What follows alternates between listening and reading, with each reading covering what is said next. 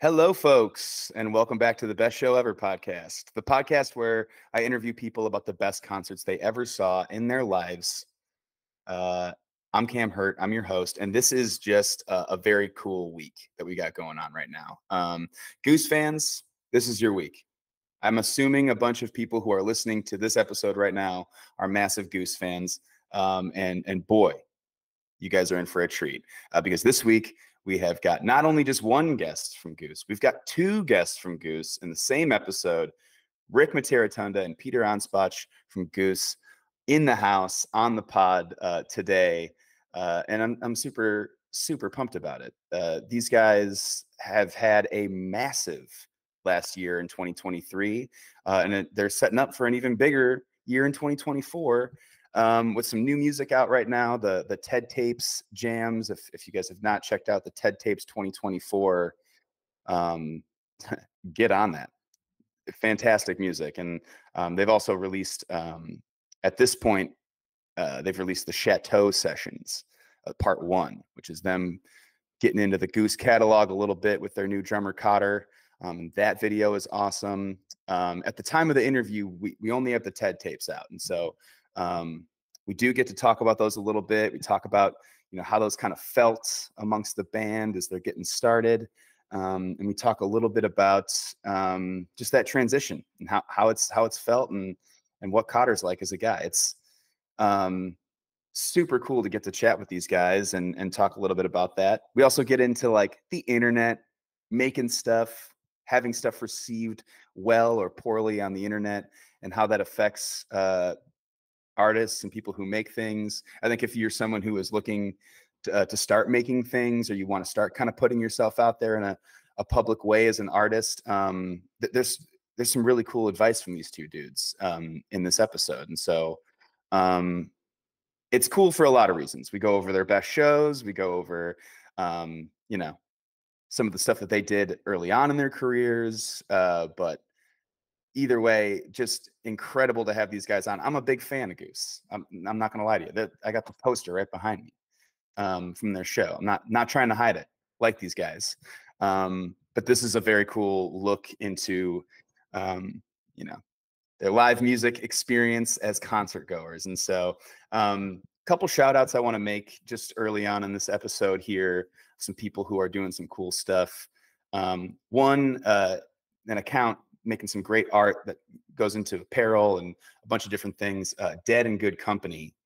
It's a fantastic artist, fantastic apparel designer guy. The Dead and Good Company is his Instagram handle. And he made some sweatshirts for Goosemas that were just, I felt like it was one of the coolest pieces of merch there that weekend. And I'm wearing it in this episode. I wear it in I think a couple other episodes. I wear it all the fucking time. Check out Dead and Good Company. He's got a bunch of great merch, bunch of great stuff coming out all the time. And also another organization I kind of want to shout out. You can also follow these folks on Instagram. It's the Western Sun Foundation. Organization that's working directly hand in hand with Goose to make an impact in the communities that Goose is traveling through. Basically, these guys are a nonprofit who are in the business of collecting and then dispersing donations within the communities that Goose is traveling through. So as you're touring around with Goose, if you make a donation to the Western Sun Foundation, they are doing great things in the communities that they're traveling through in the world of music therapy, music education, the well-being of women and children. It's good. And environmental sustainability, also good. I got to chat with them recently. I'm hoping to kind of help them out with some of the stuff that they've got coming on, going on down the pipeline here. They're going to do a community-led campaign through March and April, where we have the community nominate and vote on the organizations that they're going to donate to. And so if you've got organizations that you're interested in having, funds allocated to through the Western Sun Foundation, definitely, follow them on Instagram, nominate this organization in your town or the one that you know of, and get it on their radar. And then through June and September, they're just going to be, ripping through their tours, helping out along the way. And so look out for the Western Sun Foundation when you're at Goose shows. If you're looking to help out and nominate some organizations for them to assist, do that now and through April.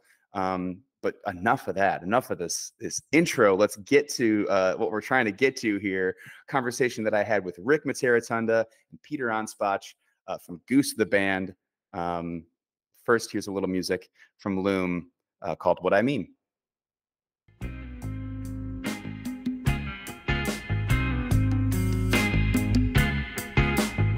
But what's been up? What's been up with you boys lately? What's been going on? The new music sounds fantastic. Yeah, well, we got the pretty uneventful. Sleeping. Nothing much going on. We got the TED Tapes 2024 out now with our new drummer, Cotter Ellis. Yeah, that's been a trip for sure. We're really stoked on it. The music is amazing on TED Tapes. I love it personally. We had a lot of fun putting it together with some of the like first jams and first like recordings, or like we weren't really recording. I mean, we were just jamming. So just like the first sessions with Cotter, and yeah, it was a pretty special time. Yeah, I got to drive across the country the day that you guys dropped new music. So I was just listening to jams, driving across the country, just taking it all in. And it sounds so great. It sounds so free. And like, of course, like you guys were going to get a talented drummer was going to come up no matter what. I'm sure everyone that you guys auditioned or talked about is a talented drummer, but like, what about Cotter, or like, what about hanging out with Cotter kind of made it seem like this is going to be the guy we're going to be spending a lot of time with and making stuff with? Well, yeah. There's a lot of amazing moments, throughout the process of finding somebody new. And with Cotter, there was like these very, very special moments that I remember, where like we were all in the room and Rick and I were like, just like looking at each other, just absolutely geeking out of our minds at how much fun we were having. And I think that was one of the first moments I knew we had something special here. It was probably like the Leo jam on TED Tapes is like the first thing we played with him. And like literally 4 minutes into that is like when we had one of these moments. And I was just like, oh my God, this is something special. So that was really a pinnacle thing for me. And he's just such a nice guy. He works so hard. He's, I couldn't say enough nice things about him.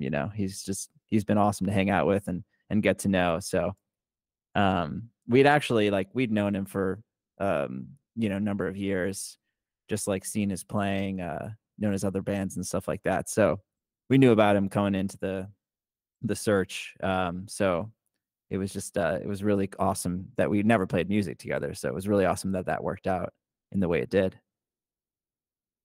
I remember the back half of that jam was kind of one of those moments too. We kind of like went through a few different things and did some of the things that we do, and then kind of just like spit out somewhere, and him and Trev just locked into this groove, and we just kind of made weird sounds for like another 15 minutes or something like that. We were just looking at each other like, this is kind of tight. Yeah, that Leo jam is so confident, and it builds so confident from the beginning. I mean, it's like starts off nice and ambient, and just that had to be such a good feeling to feel already. So, I mean, if that's one of the first times you guys record with him. Well, that was the first time we played with him. So, I mean, like, yeah. Wow. Just going off of that, and then then we played some songs and stuff with him after that, and that was really amazing too. It was just it was a great experience all around. Great day that was. Aside from like the feeling of energy that we were experiencing and stuff, one of the first things I noticed was Trevor. Trevor just like was playing in a way that I'd never really heard him play before. And he was kind of speaking in a way that I'd never heard before, and it was that I remember I have like a visualization around it that stuck with me from that first day, and that kind of followed through, kind of stuck with it. It's just like everyone's just communicating in a really interesting way. feels just really like open and free, like you said. Yeah, I mean, when you watch that video, he's literally dancing. I don't think I've ever seen Oh, Trevor Trevor. dancing on Yeah, yeah, stage. yeah. I mean, and that's something that a lot of people commented on. I mean, I'm sure for you guys, like releasing the info about this or like making the announcement of this is like, it's super fun. It's got to be a blast to like, here's Right. the guy, here's the video. It's awesome. There's also like the internet is so lame. I mean, how do you guys like sort of like, do you guys have to navigate that or speak on that or anything? Or it's obviously not like guiding decisions or like anything like that, but I mean, you have to kind of like weather that a little bit with how stupid the internet is all the time. It's been an interesting, like, experience for sure. Um, I mean, this taken this time to really take a step back from it. Not that I was like in super deep before, but like I'd pop in every once in a while and be like, what's going on in here? It's hard not to. And like you put a lot of work into a thing, and you're doing a thing. You're spending all your time doing a thing, and people are like talking about the thing. So you're kind of like, well, what are they talking about? But it's really I think inevitably it's not the best thing for us to do. Like the less we can do that, the better, and just focus on the art of it, I guess, and have our heads buried in that. And it's that place is for people to talk about it and have express their ideas and feelings about things, and that's what it's for. And Yeah. where it shouldn't inform what we're doing or what anyone else is doing for that matter. Yeah, I mean, people ask me about that a lot all the time. They'll be like, "Oh, I would love to make some stuff, but I could never handle the backlash that you get, or like I could never like deal with the comments." I'm like, "Oh, well, I mean, definitely don't let that stuff like deter you from making things." I mean, it's like, Yeah, you know, that's a crazy concept. Yeah. That's a yeah, crazy concept. um yeah, I don't know. It takes a lot of discipline for sure um to just not go in there, to not like not engage. Right. I think that's the discipline. You can try to uh you know employ some discipline in terms of like looking at it but not letting it affect what you're doing. But it's just in there. Once it's in there, you can't, it's just in there. Ideas, and a lot of things kind of bounce off, but then one weird thing will stick with you and mess with you and get in your head. And historically, like, I think the things that have gotten to me the most are the things that I agree with. you know mm, when I yeah, see yeah. something and like someone that's like talks back, I'm like, shit, that's kind of That's agree. actually he's kind of Yeah, right. Yeah. yeah, yeah. So I don't know. But no, it's been a good time to I think take a pretty conscious step back from all of that and focus on. I Disconnect. mean, like, we've been the time we've been spending together and working on things, and the things that we're excited about for the incoming future.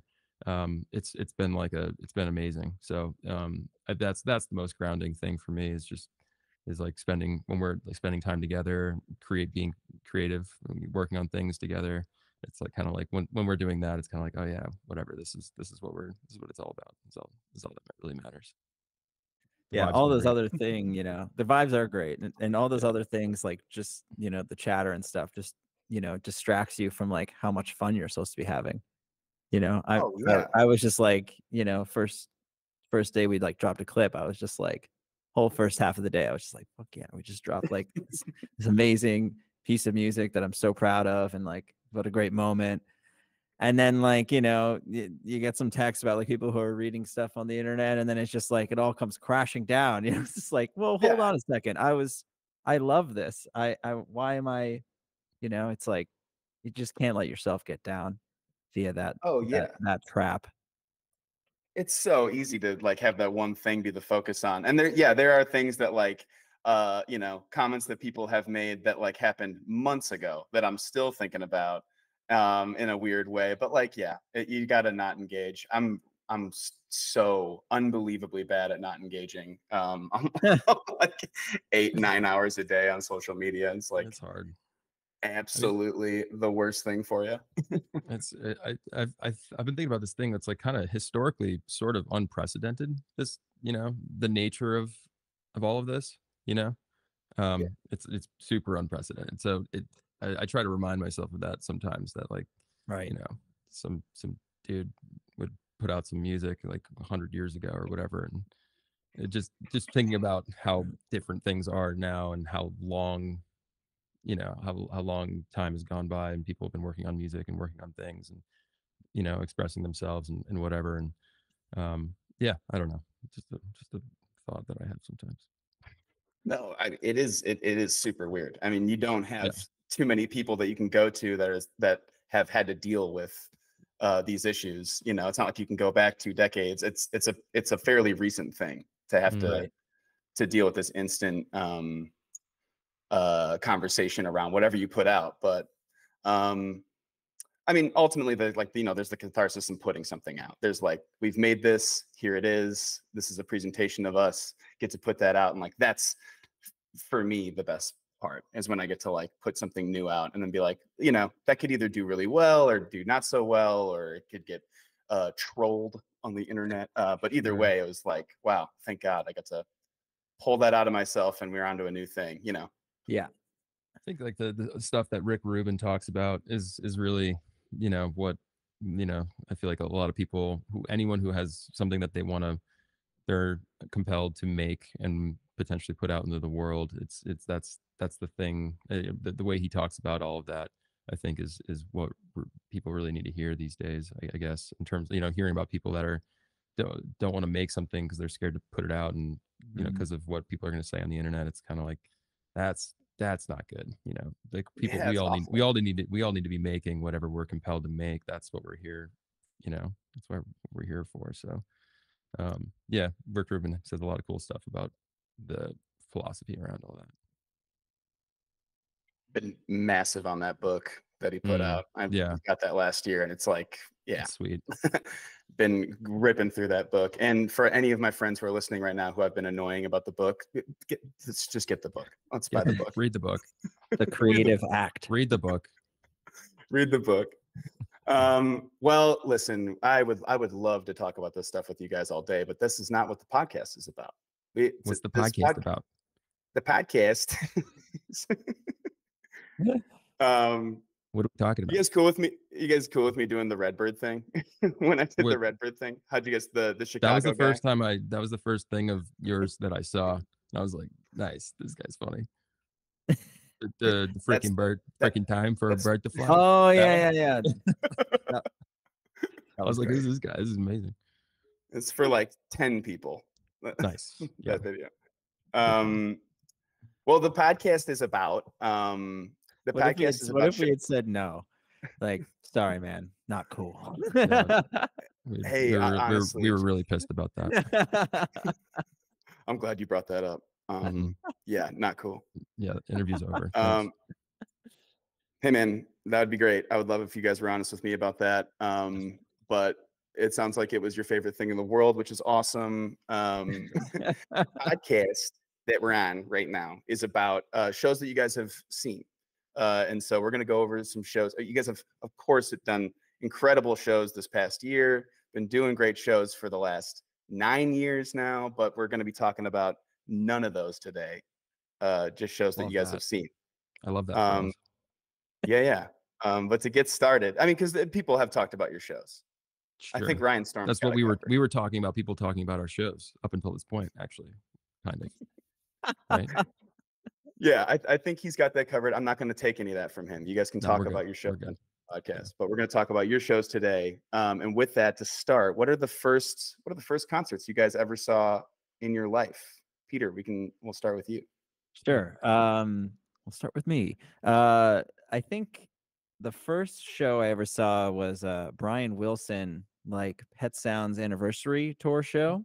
No shit. It was one of the first concerts my parents brought me to. It was awesome. I think it was at the Beacon, and I was maybe like 8 or 9, something like maybe 10. Like, I was pretty young, but it was really exciting. I mean, I was just kind of taking it all in. I didn't and fully understand like everything that was going on. But I was just like, wow, this is like really special, just being in a crowd of people like in that way. I'd seen like some shows like Broadway type shows or musicals and stuff like that.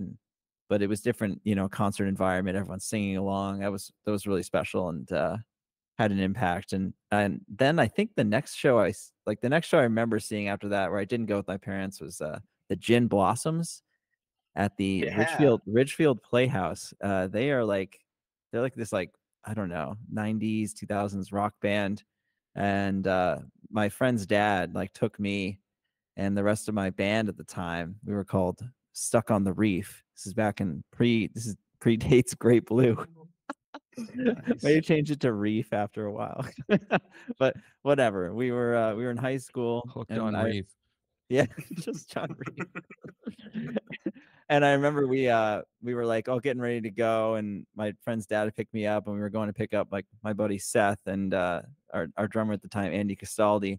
And we showed up at my friend Seth's house, and his mom had just busted him and Andy for like smoking pot outside. Oh, And the Reef. we were like, oh, what's going on, man? Like, are you guys gonna be able to come to the show? And like she let them go, and but they got in trouble. But they got to go to the show anyway. And then we're all there at Richfield Playhouse, and they just like shredded it. It was amazing. We were all just like, we were all blown away. And then that kind of like fueled us trying to be a better band. I think that was like an informative concert for all of us. Oh, light Especially bus. for Seth and Andy. Super light bus. Still got to go to the show. That would have been unheard of. Right. That's a good mom right there. There's just like, you know what? Whatever. Pot in the early 2000s. Yeah.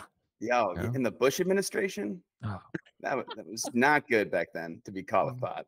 I mean, kind of a golden era to be caught smoking pot, Oh yeah, I mean it was more of a thing back then. I mean now you get caught smoking pot. It's just like, hey, yeah, it's not as look at you go. Right. Yeah. Was Pet Sounds like, was that something that you were trying to see with your dad or your family, and made them take you, or they just took me? Like they were just like, we're going to see this. I was like, okay, great. Like I didn't fully understand like the magnitude of Pet Sounds at that time, but I was like, man. Wow, it was an amazing show. They put out like so much production and really cool instruments of all different kinds. It was sick. Went back to school and you're telling your friends about Pet Sounds, they're like, we're listening to Ludacris. I have no idea what you're talking about right now. Yeah, exactly. 100%. It was funny. Rick, what about your first concert you ever saw? So there's kind of like two different categories, because there's like when you're a kid, you think your parents bring you places and you remember some of them and you don't remember others. The first like concert I ever remember going to was really young. It was probably 3 or 4 or something, and it was a Beach Boys concert. Also, actually. Whoa. Yeah, that's damn, dude. I know. It's kind of weird. I wasn't tuned in at all. It was outdoors somewhere, and all I remember was a big hill. There was a bunch of kids, and I was playing with a bunch of kids, and like down there were some, people doing a concert. But technically, also Beach Boys' first concert. But first concert that I like really remember, or was there for and really took in and really impacted me, was Dave and Friends at the Hartford Civic Center, or I don't know, some theater, a big theater in Hartford, or probably maybe in a small arena, I don't know, some venue in Hartford. My sister got me tickets. I was probably 12 or something like that, I would guess. And Trey was doing that tour with him, and the band was like sick. And there was just a bunch of really memorable. I didn't really know who Trey was at that point. I was like, my sister was big Dave fan, and then I became big Dave fan from just like hearing that, and from a young age, all that. And she got me for my birthday or something. She got me tickets to go to this Dave and Friends concert, and Trey was there. I was like, who's this guy? He's like ripping guitar. And then there's like this kind of it was a famous like three little bird. They played Three Little Birds and walked off stage, and then like the whole crowd kept singing it for like 10 minutes. Wow. Until they came back out, and then they went back into it. It was really cool. But that was the first, like,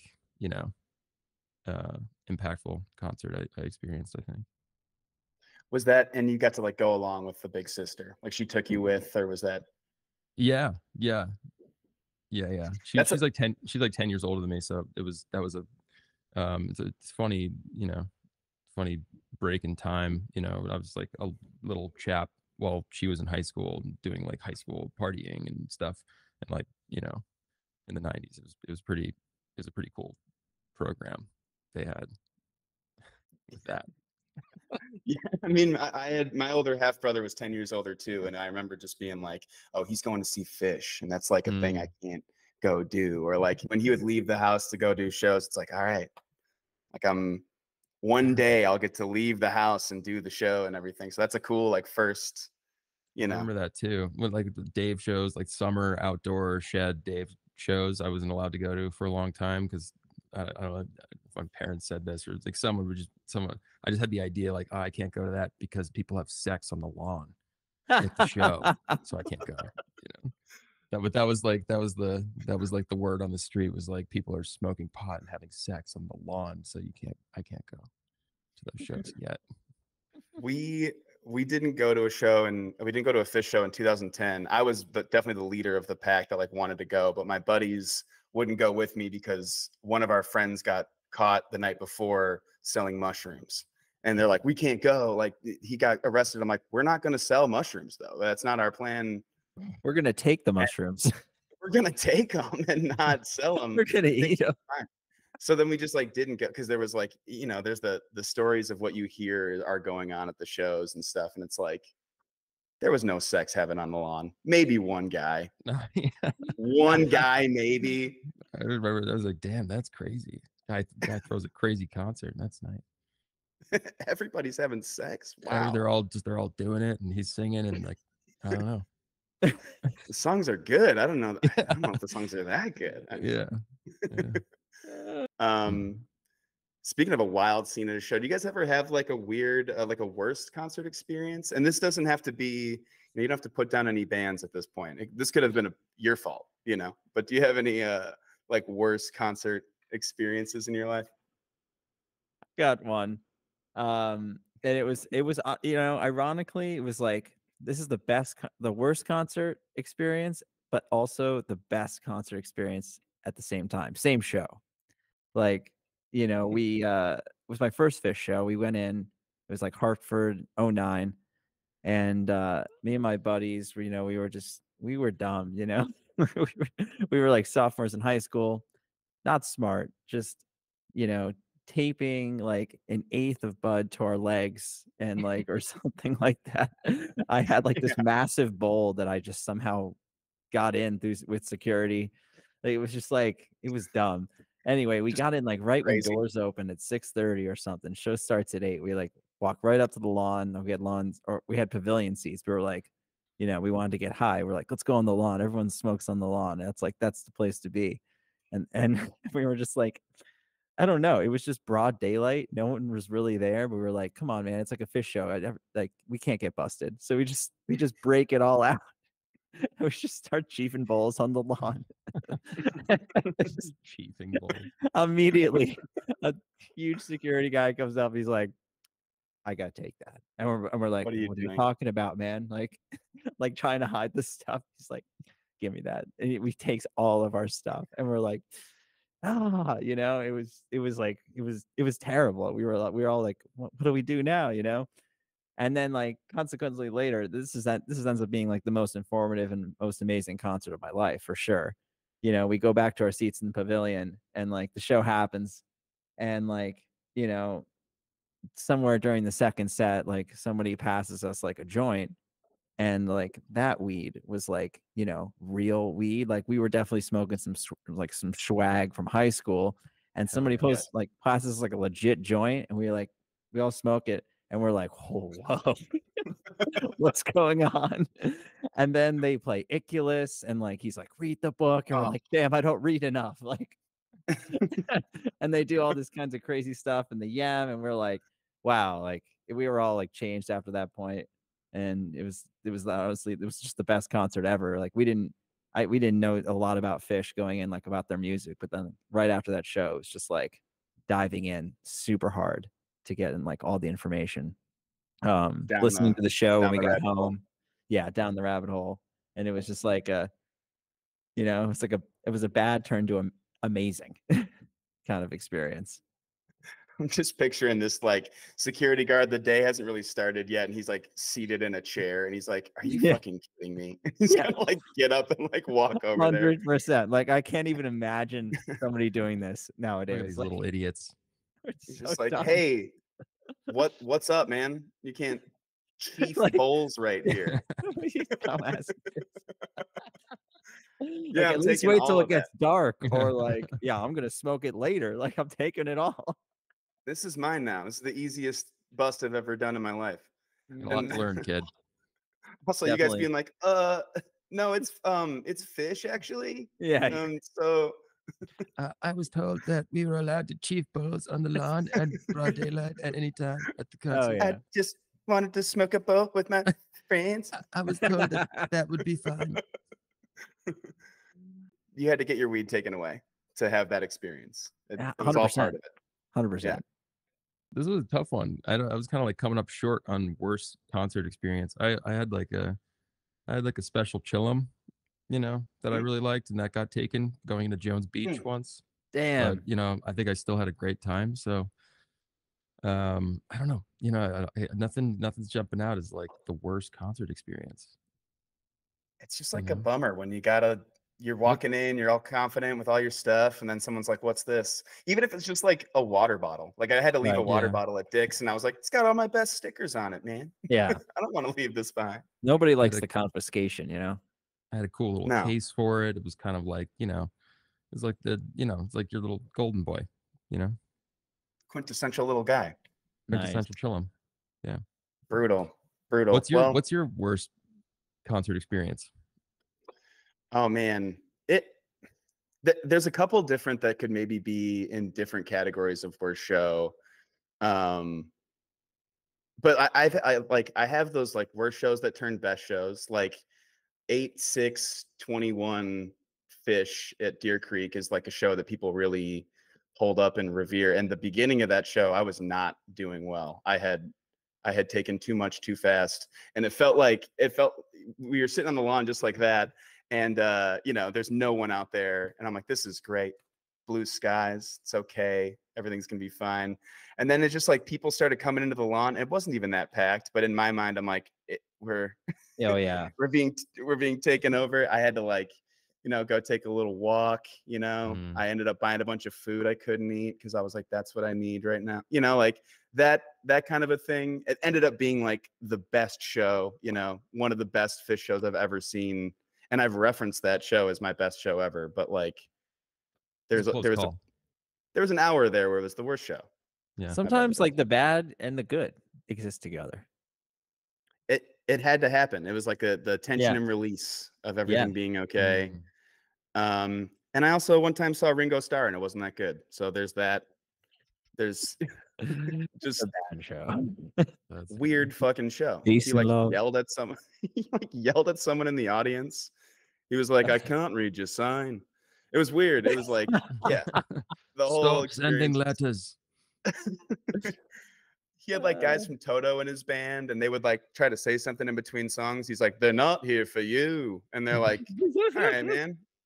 We just played Africa. People are stoked. Like, let me have a moment here." Yeah. So I don't know. That's up there because I just remember being, being like, "What the hell is going on?" Mm-hmm. But it's hard to pick your best show ever.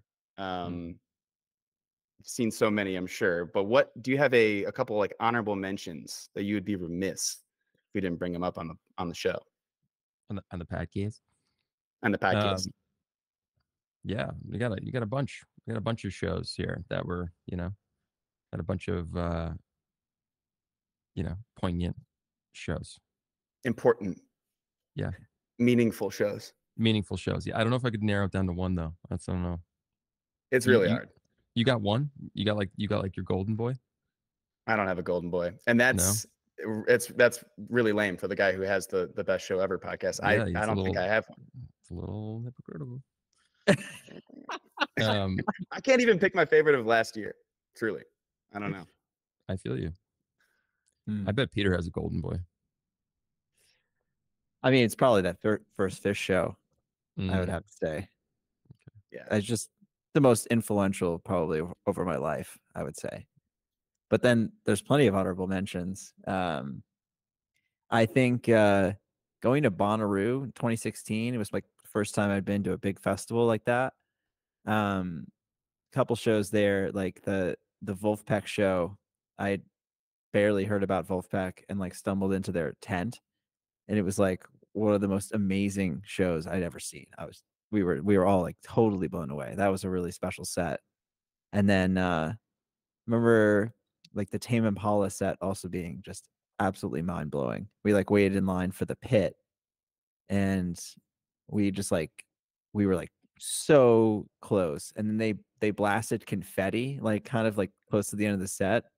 Had no idea it was coming, and it was like insane. Insane. Such a great moment with, you know, and it all has to do with like the people you're with. Like I was with a good group of friends at Bonnaroo. It was just like a really cool group, and we had a lot of fun. So yeah, that's a good honorable mention there. There's probably more. I've seen a lot of shows. One time Rick and I went to Europe to see Fat Freddy's Drop. That was pretty awesome. We bought Whoa. tickets to 3 shows, and the second one, like the first one was like sick, and then the second one was like the same exact everything. You know, down to like dance moves and I think some banter and stuff. It was all like to a T, which is, you know, it's normal out there outside of our scene. Like it's kind of just like there's nothing wrong with that. It's normal. But we were like, all right, shit. And then we had tickets to the third one. We almost didn't go. We were like, should we just sell it and like go do something else? You know, we were like, no, let's get shit faced drunk and go and get right in the front and just like rage it. And we did. It was so much fun. We knew everything that was coming. It was honestly the best one. It was just like doing the moves. He's doing the thing. Yeah. It was great. He's like, all right, these guys have been to every show this weekend. That's awesome. Yeah. We were like, we caught one of them outside at one point. We're like, yo, can you do can you play Fish in the Sea? And he's like, nah, mate. I was like, all right. You're like, yeah, it's Cool. okay. It's okay. Cool. Yeah. No, it's, you know, they have their program, and you know, They were in like 3 different countries too. So we were like traveling between countries, you know? right. That's crazy. Right. Yeah. Guys went on Europe tour Yeah. for them. They're Man, sick. can't believe they wouldn't play that song for you at the end though. It's like, come on. I mean, You know. you know, wasn't part of the program. It's all Talking right. about the set list. Yeah. Yeah. Yeah. Wasn't on the bill. Oh man. Yeah, so I guess there's some honorable mentions. You know, there's a time in my life when I went to when I like saw a lot of jazz in the city, in Boston too, but mostly New York. I like followed a bunch of guitar players primarily, like, you know, Schofield and Mike Stern, Kurt Rosenwinkel, a lot of those guys. Caught Pat Metheny a couple times, but he was a little bit harder to catch sometimes. But bunch of Schofield shows at like the Blue Note. But Mike Stern at the 55 bar, it caught a bunch of those, and that was such a vibe. The place closed down in COVID, I think, but it was like this tiny bar in the Village, and that was like this one night in particular. That was some of the most badass music I'd ever seen, and it was I just like there's something about like small, you know, divey bar, tiny space where people are just, you know, like shredding, and it's super intimate. It's something about that I love. Like our favorite, like one of our favorite, my favorite kind of place to play still is this little Mexican restaurant. It's in Connecticut. That's a similar thing. It's just like a really interesting, tiny space, like 50 people in there. It's no one's moving. But I've had like some of the most magical experiences there. We but should yeah, go play there again soon. Yeah. But it was like kind of a similar type space, and yeah, there's one night where Oh man, I'm blanking on this dude's name right now. Richard is a bass player. I can't believe I'm blanking on his name. Peter, tell him the story. Richard. I'm looking at his name. The heads are about to just rip you apart for this. The heads of this guy. Richard. Richard. It's Ricky. Richard. It's Rich something. Your Sweetwater guy, Ricky. Richard.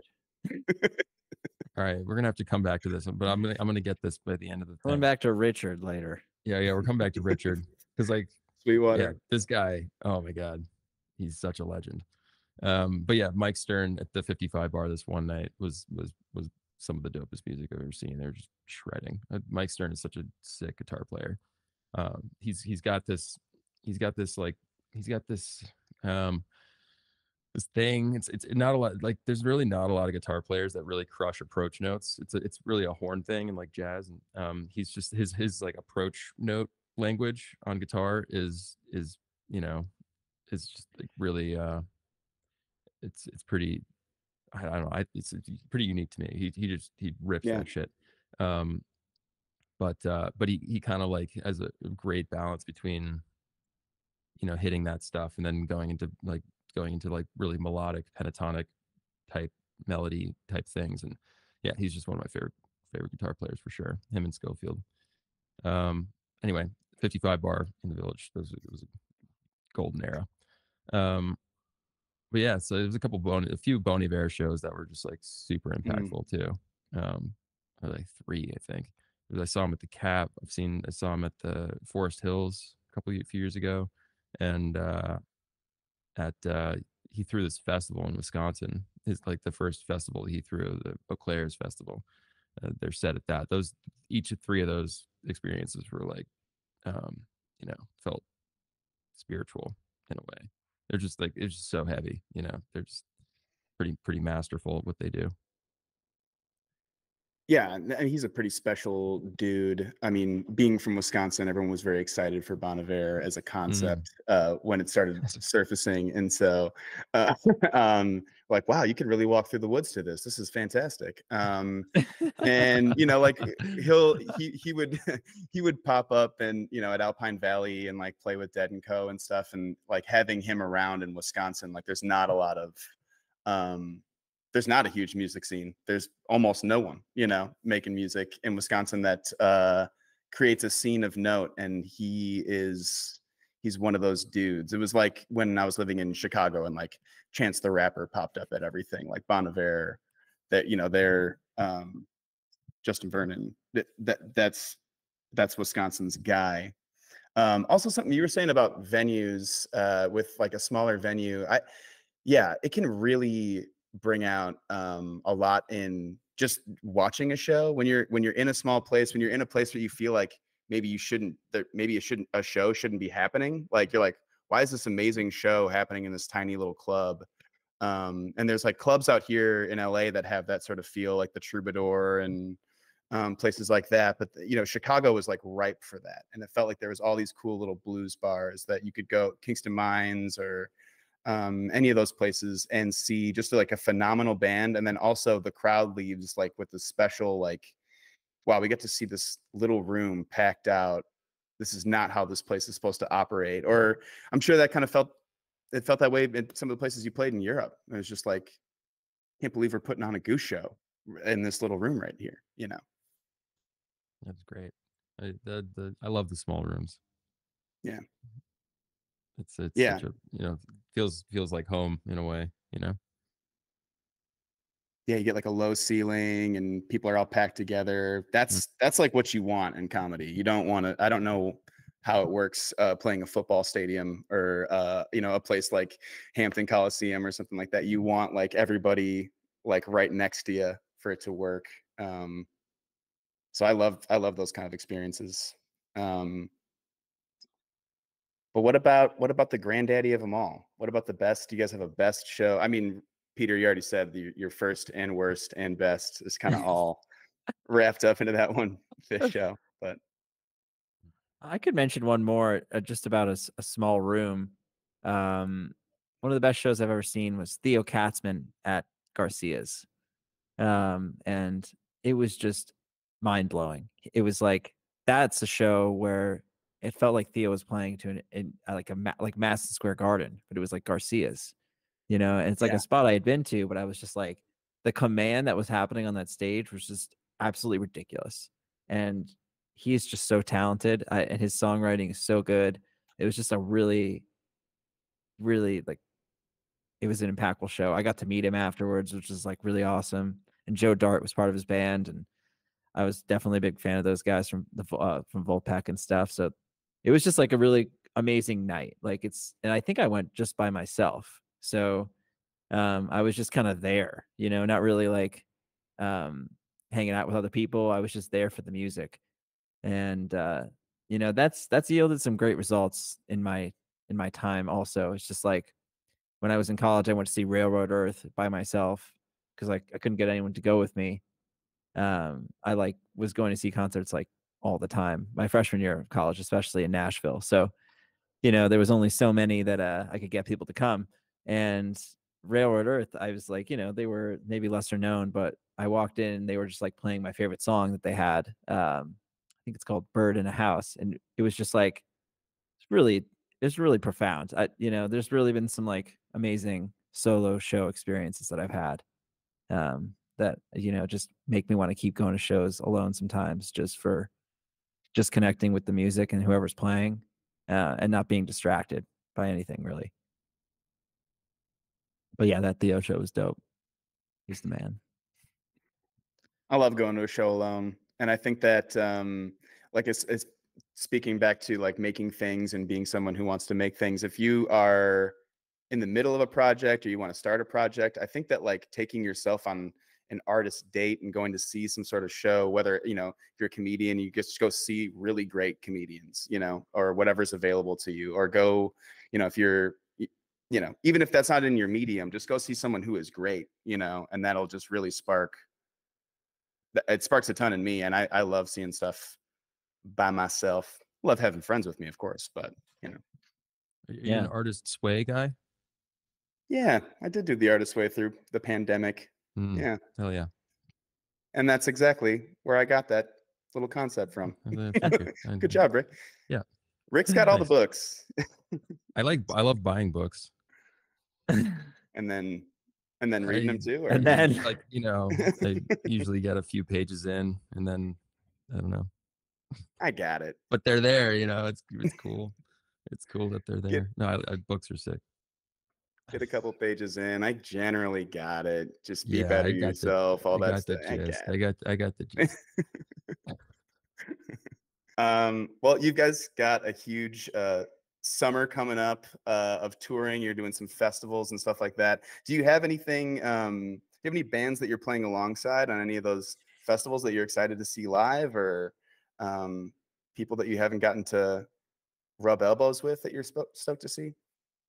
I'm thinking about it. We're only playing like a couple festivals, but right off the bat, Northlands is cool. I love the Dopapod guys. Been a big fan of Dopapod for a long time.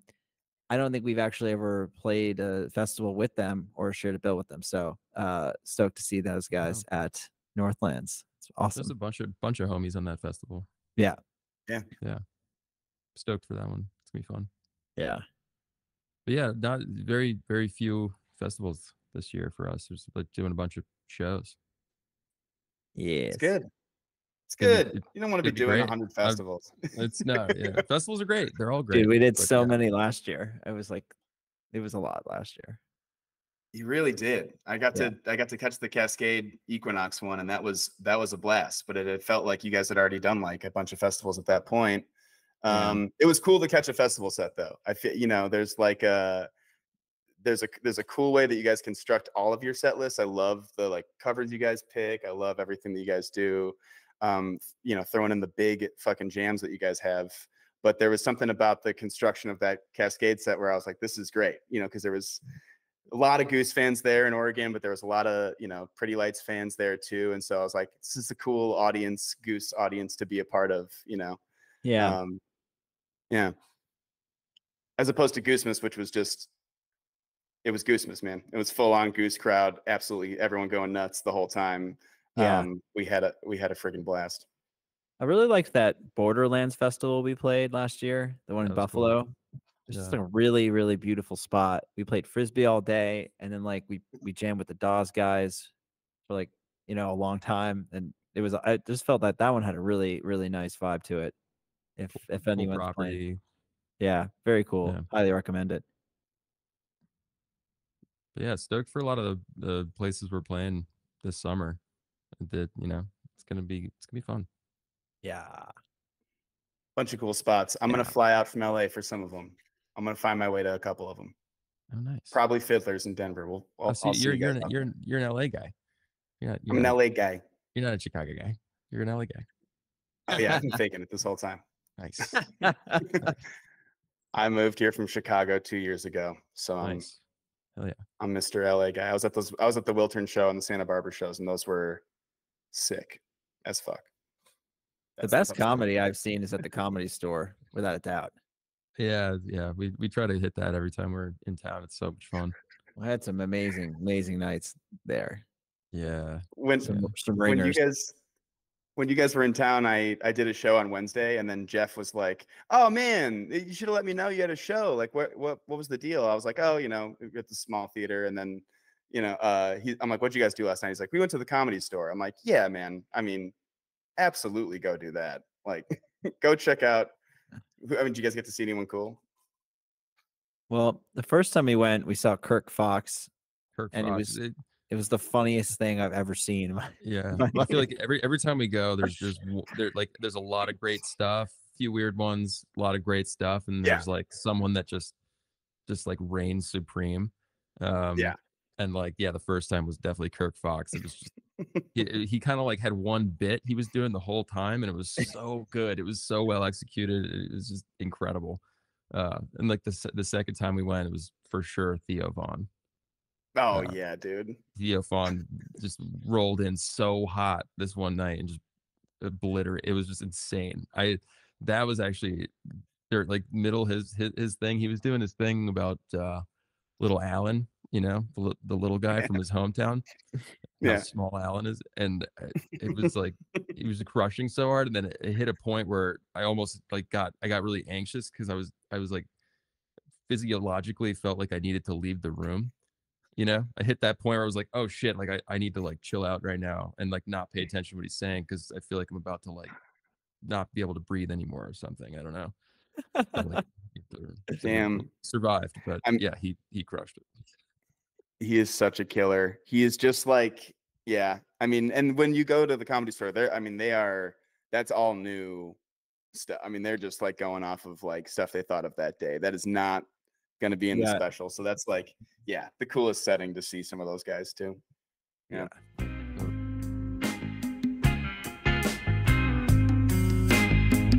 Wow. So that was a conversation with Rick and Peter from Goose. Clearly huge comedy fans, big comedy nerds.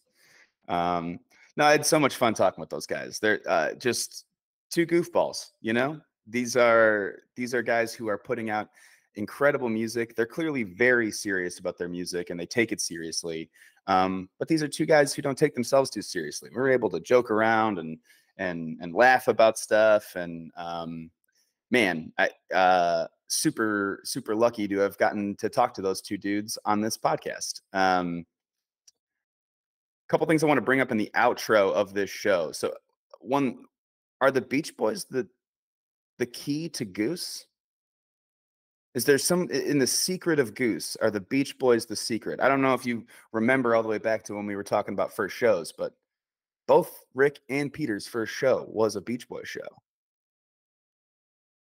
Creepy. A little creepy. I don't know. Just for me, I got the chills when I heard that for the first time. You couldn't see it on the video, but I've got goosebumps. Goosebumps. Kind of wild. Fat Freddy's drop. Are you guys watching me just kind of, I have no idea what Fat Freddy's drop is in this episode. They're bringing it up and they're talking about how they're going on Europe tour with this band. And I'm like, for sure. Yeah, I know about that. I didn't know about that. I had to look them up afterwards and Now I'm listening to a bunch of Fat Freddy's drop. I feel like my Spotify Wrapped is going to reflect this at the end of the year with the Fat Freddy's drop. Folks, that is all for the Rick and Peter episode of Best Show Ever. Thank you so much for listening all the way through. If you just need more Rick and Peter, if you can't get enough Rick and Peter conversation, there is bonus material on the Patreon page right now. Become a member on the Patreon page. You can find that in the link of the bio of our Instagram page, on my Instagram page, on my Twitter page. It's available. You can find the link. Become a member for $4. There's just one tier. And you'll get access to bonus clips. We've got a bonus clip of Andrew Sachs from last week, if you liked that conversation. We'll have bonuses of Rick and Peter this week. In the future, we're going to have full episodes behind the paywall back there. So make sure that you're signed up for that. We'll also have potentially some exclusive merch dropping at some point that I'll put just behind the paywall, just for you special member people. So go get on that. We've got another episode out right now with Brett Duncan, who is a part of the crew for WTED Radio, which is the Goose community radio station. Very similar to like a GEMP radio or radios of the like. Go check out WTED Radio. They are spinning great Goose shit all the time. Go check out the episode with Brett. Brett is a buddy of mine out here in Southern California. We see a bunch of shows together. He tells some great stories, including one about going to see the last Slayer show, like rocking out next to Jason Momoa. So check that out. Check out the bonus clips. And until next week, guys, have a great show.